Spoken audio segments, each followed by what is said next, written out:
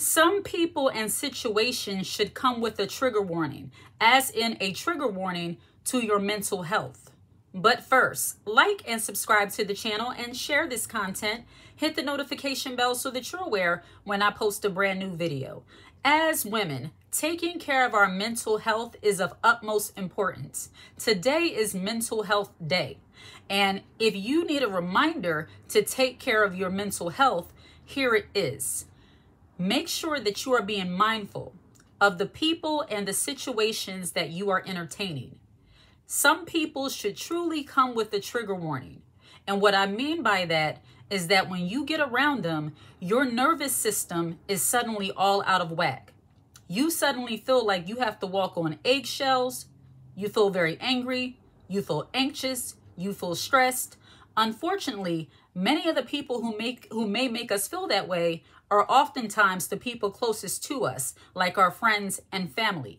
And while we absolutely love our friends and family, if they are triggering your anxiety, if they are triggering depression and anxiousness within you, you may have to limit how much time you're spending with those people.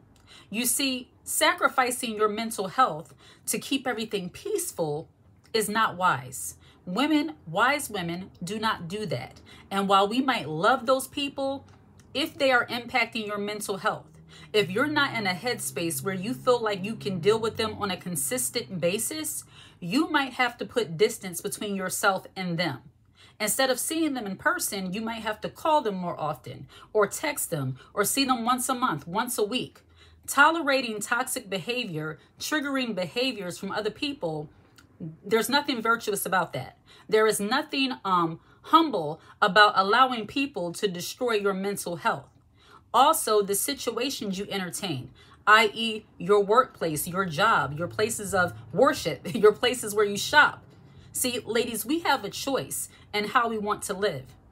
And while you can't always make changes, make moves right away, because I understand for some people financially, it's not possible to just make a change right away.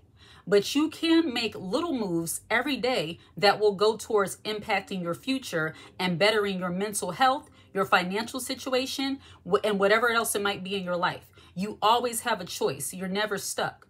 But with your workplace, if your workplace is toxic, if you sit in the parking lot and cry before you go to work, if you cry after work, if you're constantly lashing out at family and friends all because of your workplace, it might be time for you to look for another job or consider working for yourself.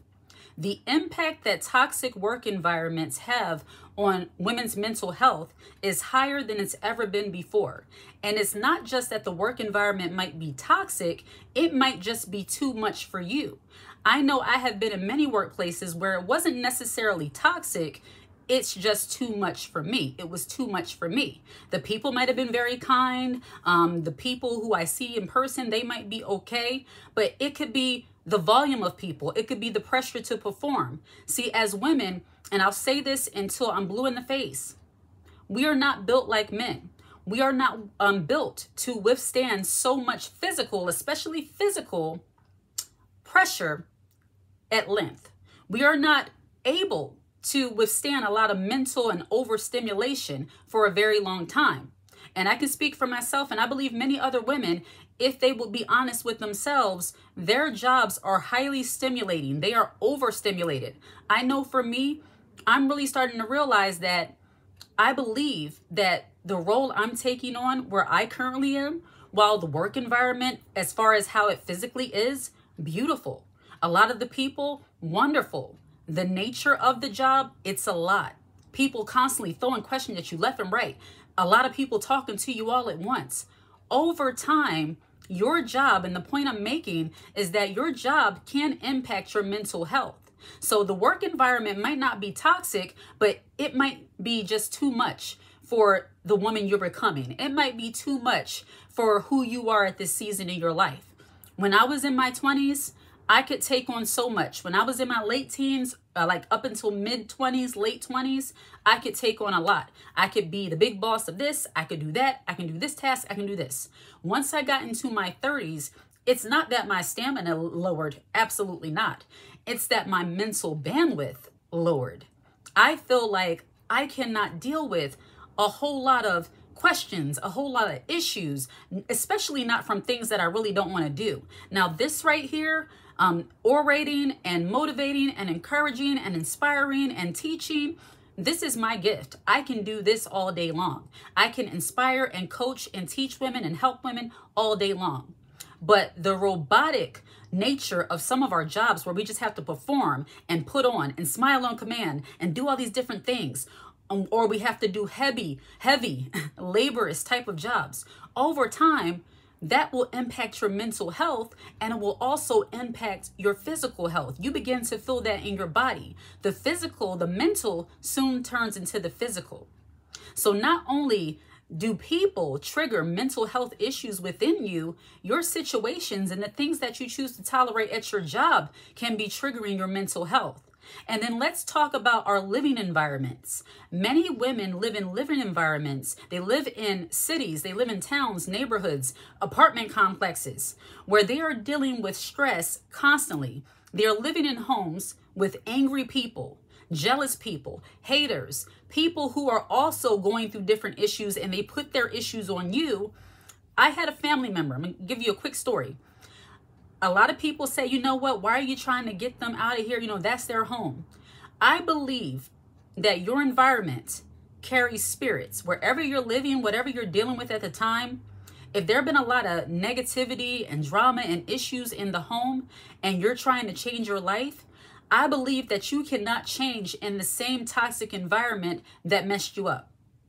Some people want to change, but they're still around the same type of people, same environment that they were in when they were in their situation. That's why a lot of times when people go to like rehabs and they want to do some kind of rehabilitation for some kind of substance abuse or something, they're often advised to not go back into that same situation where they came from, which means if you are around people doing those things, you can't go back to that. You're rehabilitated. You're trying to do better for yourself. You can't go back. But some people's mental health suffers because they decide to stay in situations and they think they are so mentally strong that they can go back into toxic environments and some way change it. And while many people might have that mental and spiritual stamina, even if you are grounded spiritually, you have to use wisdom enough to know when you just can't deal with this situation. I've been there, done that. I can't go back to that. Mentally, I'm not prepared, and I don't want to test my mental. It's not even about being strong enough mentally. It's the fact that, I must say, just to use a little bit churchy words, if God delivered you from certain situations, why would you want to stay in that? For your mental and your spiritual well-being, you will never grow and get better if you choose to stay in environments that are no good for your mental health, that trigger you. So when it comes to your mental health, where you live absolutely matters, and who you live with. I have experienced living in environments where it was always toxic, arguing, fussing, fighting, always some kind of bickering, always some kind of issue. That is no way to live. And I believe that was part of the reason why I dealt with anxiety, why I kind of had that, anxiousness for a long time. And I'm not saying that I don't have moments of anxiousness. Who doesn't? But living a lifestyle of being worried and anxious and fearful and always waiting for the next shoe to drop, that impact that toxic environments have on your mental health, it is no joke. So as women, we have to be mindful of our mental health and how the things we tolerate, our situations, the people we tolerate, and our environments. Those are three key areas where we must protect our mental health. If we allow people to dump all over us and treat us however they want to, and accepting abnormal as normal, your mental health will suffer.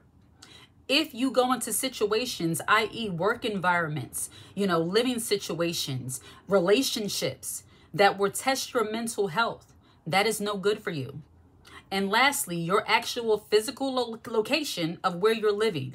If you are living in an environment where people are toxic, look, I understand many of us live in the city. Many people live in the hood, worse hoods than the other. I live in the city. And I can tell you, if I don't strategize on how I move throughout my life sometimes, or through the neighborhoods and through the area, you very well can let what you have going on in your community impact your mental health. And that's why I don't watch the news too much. I like to be aware, but I don't like to meditate on the bad things I hear on the news. And I'm also, me and my family, we're trying to make a plan to at least get outside of the city. We can get quick enough to the city, but get outside. I like the city for the fact that it's convenient, but everyone knows that most major cities have a lot of crime, and that can definitely have an impact on your mental health, thinking about those things constantly. And that's why this little tidbit before I end, if you live in an environment, one of the major cities where there's a lot going on, a lot of crime, a lot of craziness, make every occasion to get outside of the city.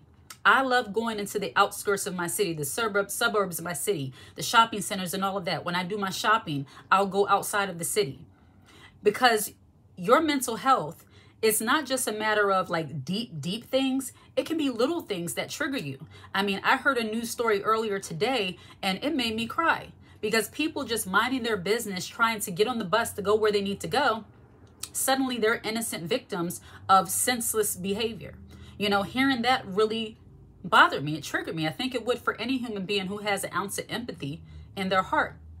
But that reminded me of why I have to be mindful of not listening to the news so much, staying prayed up most importantly, and also just being mindful of how I move too, So once again, as women, be mindful of your mental health. Today is Mental Health Day. It's nothing to joke about, nothing to play with, and do things that keep your mind and your spirit at ease. All right. Like and subscribe to the channel and share this content. Hit the notification bell so that you're aware when I post a brand new video. If you watch this video until the very end, put the high heel emoji in the comment section. I absolutely love to see it. Take care.